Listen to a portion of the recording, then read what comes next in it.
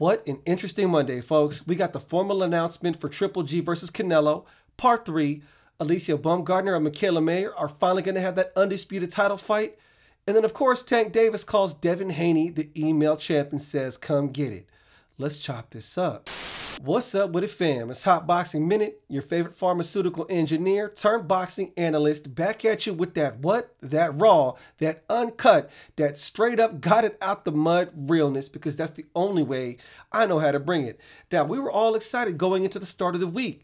We got the Rolly fight versus Tank, or actually, since Tank is the champion, we were talking about Tank versus Rolly, and that was the big rollout news event for the week. And just this Monday, so much went down in just this one day.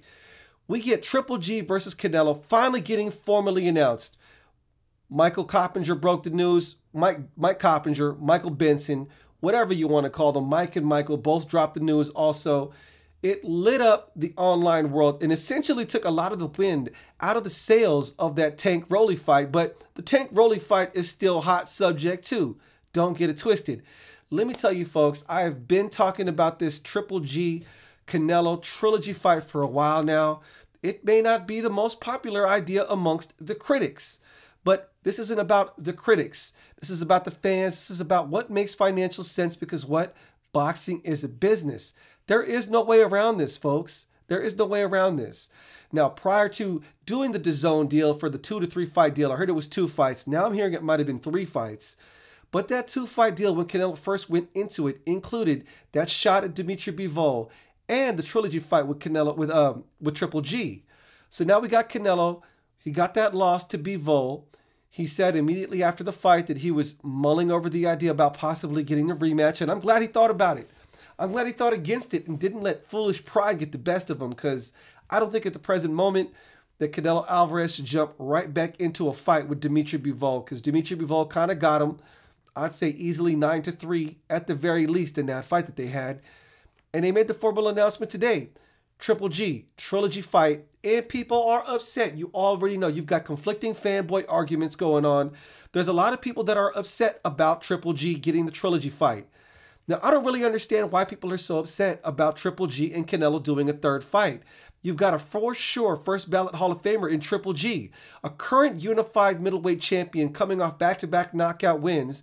And the critics, I guess, would rather have him fight some maybe Hall of Famers. Emphasis on maybe, because we don't really know how David Benavidez or Jermall Charlo's career are going to advance from this point forward. That's no, besmirching of their good names, but when push comes to shove, in the end, the Wikipedia books are going to see the historic run of Triple G when they look up the footnote on this fight that he's having with Canelo Alvarez. Legacy is a big deal, folks. Now, we can talk about Jermall Charlo and what his accolades are, which aren't really much. He has 1 belt at 160. We can talk about David Benavidez, the boogeyman, so-called the monster, at 168. David Benavidez looks sharp and crispy, but David Benavidez doesn't really have a title. And at the present moment, just looking at it logically, David Benavidez is far too dangerous, too high risk, and not enough reward. Now, you really got to take it into consideration. When people are talking about when people are talking about Canelo and David Benavidez, there's a risk and a reward factor to this.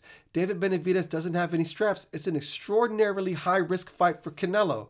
Now, your average person going to work every day isn't going to work a lot harder for less pay. That's just not how anyone works. Boxing fans have to stop being so unfair, demanding that fighters work way harder than they need to make less pay. There's far more money involved in a 3rd fight with Triple G than there is David Benavidez at the present moment. That's just how it is. I don't write the rules to this. Don't kill the messenger. Boxing community. I don't know about the rest of these critics, but I am absolutely gassed up about the idea of Triple G versus Canelo 3. Triple G's social media following alone is essentially larger than David Benavidez and Jermall Charlo's combined. Like, what are we talking about? Triple G is an international commodity.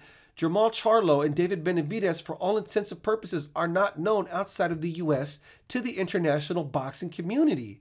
Triple G, actually, believe it or not, has an amount of star power that exists outside the general boxing world.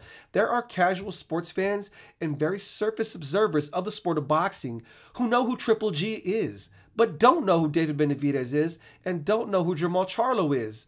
don't kill the messenger. That's just how it is. That's what happens when you've been in the game as long as Triple G has, when you've been knocking out people left and right the way Triple G has, and when you've had the legendary back-to-back fights with Canelo Alvarez the way Triple G has. Now, just because the man is 40 years old doesn't mean you can tear apart his legacy of what he's built so far. The man's coming off of back-to-back knockout wins. Now, there's a lot of people who are mad saying Triple G is 40 years old. Oh, he's over the hill. He just won a belt off of Ryota Murata. He beat a champion. Yes, he got a little bit of resistance from Ryota Murata, but anybody in a championship fight against another champion will receive resistance. Didn't matter. He still knocked him out. All of a sudden, KOs aren't valid anymore. Welcome to the wonderful world of online boxing comment sections, folks. Not much of it makes sense. So, we got that fight. It looks like it's going to be on September 17th.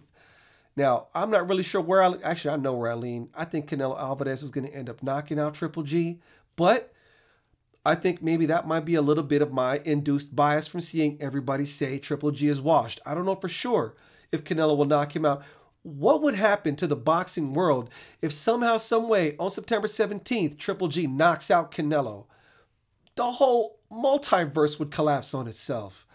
Not saying that's going to happen, but very interesting things to ponder. Now, let's move on to the next subject of the news that broke today. We just went over Triple G and Canelo 3.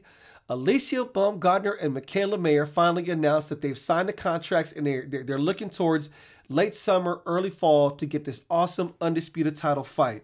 Now, for those of you boxing fans who may not be hardcore followers of the sport or maybe don't keep up on women's boxing, listen, folks, for those of you not keeping up on women's boxing, Mikeala Mayer and Alycia Baumgardner easily have the best boxer feud going on in all of boxing, men or women. Those two have been going at it in the comment sections on Twitter now ever since Alycia Baumgardner turned Terry Harper into a zombie and won her title. And it's one of the most fascinating feuds going on all of social media. It really is. Those two do not like each other. It is very sincere.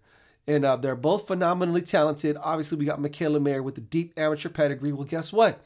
Alycia Baumgardner also has a deep amateur pedigree. We know that, you know, Mikeala Mayer definitely has been in her fair share of dogfights. She's a great technician, fights well on the front foot, fights on the back foot. She can get in the trenches and fight like a dog. And then you got Alycia Baumgardner, who is freakishly athletic, has great precision, great accuracy in her shot selection, and has that one thing, oh, that beautiful thing called power. Oh, she'll knock a chick out. And it's so much fun to see it when you see it in the ring, to see somebody who has that kind of power. Anyways, I am definitely looking forward to, excuse me. Sorry, you guys. I get dehydrated when I'm speaking. My throat gets dry, especially since I'm done training. Anyways, I can't tell you how excited I am about the idea of Alycia Baumgardner and Mikeala Mayer finally having this undisputed fight. These two have been going at it on Twitter ever since Alycia Baumgardner won the title, and this is definitely going to be another women's super fight. It's great for women's boxing. It's great for boxing as a whole. And I don't know who I favor in that fight. I really like Alycia Baumgardner for the simple fact that, you know, she's got that what if. She's got that bomb in her right hand, but you can't knock Mikeala Mayer's pedigree. All right. So now that I broke the news about those two, what do you guys think about Alycia Baumgardner and Mikeala Mayer, y'all? I want to see your thoughts in the comments section. Who do you think wins in this matchup? Who is the better trash talker? If you've been following the feud on Twitter, let me know. The last thing I wanted to talk about was a recent interview involving Tank Davis and Brian Custer. I just saw the footage today where essentially, you know, Devin Haney was, you know, kind of taking shots at Gervonta Davis, and Gervonta Davis responded with Devin Haney essentially calling him an email champion. And he said, after you're done with George Kambosos, come holler at me about it and let's run it. And woo-hoo-hoo, I like the idea of Devin Haney versus Tank Gervonta Davis. Don't know who I would lean more towards. Clearly, Gervonta Davis has a lot more power.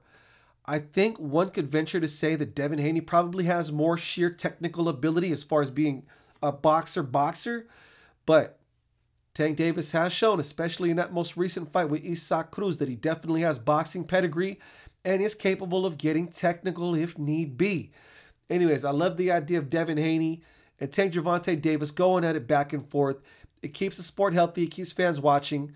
I am not one of these purists that's going to be mad at what's going on in the Twitter and the IG comment sections and stuff. I love when fighters clap back at each other. It makes everything more interesting. It gives us stuff to talk about. And yeah, I want to see Devin Haney and Tank, after all the smoke is settled with their current fight affairs that they have on their docket, possibly facing each other. That would be awesome. Say Devin Haney actually beats George Kambosos in back-to-back fights to become the undisputed lightweight champion, only to go right into a fight with Tank Gervonta Davis. Gervonta Davis is about to leave his contract with Floyd Mayweather. That's another big news article that broke too, folks. After this fight with Rolly Romero, Tank Davis is going to officially be a free agent. I think he's done with Floyd Mayweather's narcissistic approach to managing, and he doesn't want to have Floyd Mayweather undermining him essentially and trying to steal his shine, which I don't think Floyd Mayweather should be trying to do for a young talent that's in his roster. It really is unusual behavior. Anyways, folks, I think Tank Gervonta Davis has a lot of interesting decisions ahead of him after the Rolly Romero fight, because he's not going to be re-signing with Mayweather Promotions. He might just be a free agent and only sign broadcasting deals for 1 or 2 fights, with specific platforms, like DAZN or say Showtime, much like the way that, Canelo Alvarez or Boots Ennis is doing right now. Maybe he signs a contract with Top Rank and Bob Arum. Maybe he signs with Matchroom Boxing or even PBC.